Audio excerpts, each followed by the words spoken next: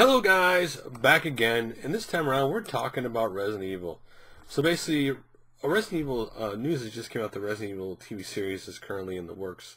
Now what they're doing, the production company basically of Constantine Films is, who are currently only working on this, but are also working on like film and TV movies, TV spins off, for example, based on books like The Mortal Instrument and Perfume.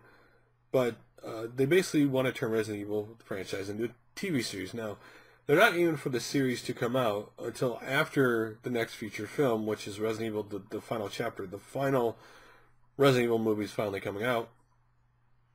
Filming begins in summer of 2015 for that movie. So this TV series is down the road.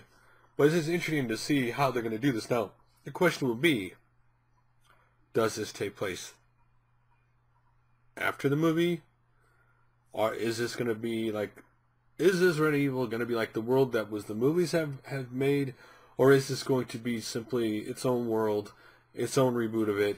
This is where Resident Evil, when it comes to a media form, is going here forward. That's the question with this. If it's based on the film, a film has covered a lot. Obviously, Resident Evil has a long history, with the games and so much different stuff that the films haven't covered. But what are they going to do? Is it the same world? Because the same world, where does this timeline fit in with the movies, right? Does it fit before the movie started? Are they going to jump around where the movies were? Is it after? I mean, there's a lot of questions with what they're going to do with this. Do they want to just, okay, the movies happened, does Capcom and this production company said, this is how we want to go with it moving forward? What type of TV series are they going to do it? Are they going to, you mimic what's successful, right? So you're doing a horror game. Are you going to mimic this somewhat of The Walking Dead?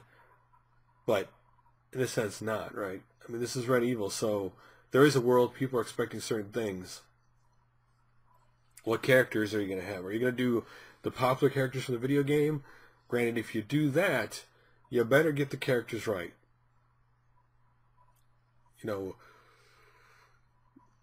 It's funny because when they do things like this, one hand of me wants to do the characters that I know from the games, but the other hand wants me for them to do something completely different with different characters.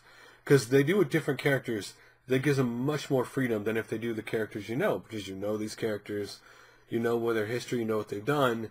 They better get that right, because fans they're just not going to... I mean, with Walking Dead, for example, the comic book and the TV series are different. Like, there are little differences, right? In the comic book, the baby didn't survive, right? Where the mother died and the baby died. Where in The Walking Dead, Carl's brother, little baby, brother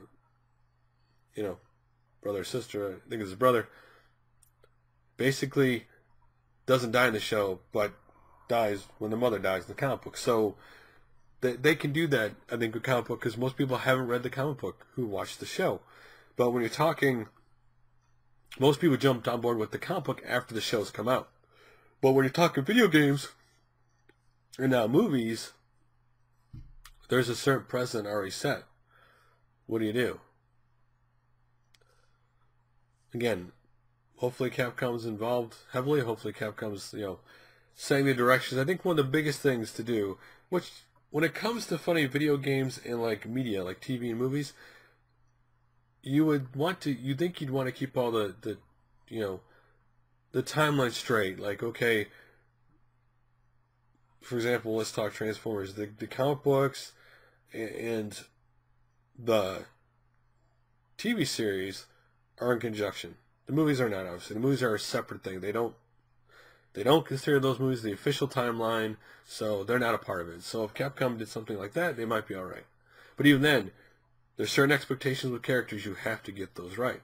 So what do you think about the new series? Again, I'm optimistic. It just depends on what kind of... If they go super low budget, it's all about the characters and, the show, right? Well, why do people watch, like, when you talk horror, you gotta always do Walking Dead. Why do people watch Walking Dead? Because the characters in the world they're in. Resident Evil would have to do the same thing. Anyway, love to hear your guys' opinions on it. Are you excited for the TV series? or you're like me, or you're like, you know what, I'm just gonna sit and wait till there's an actual, like, some kind of trailer for it or more news to see what's going on. You know, I'm not excited or disappointed. I'm right now just like, wait and see. Or are you completely excited because you love Resident Evil and this is going to give you more Resident Evil to devour? Anyway, guys, like always, thanks for watching, and I'll make another video soon. Later.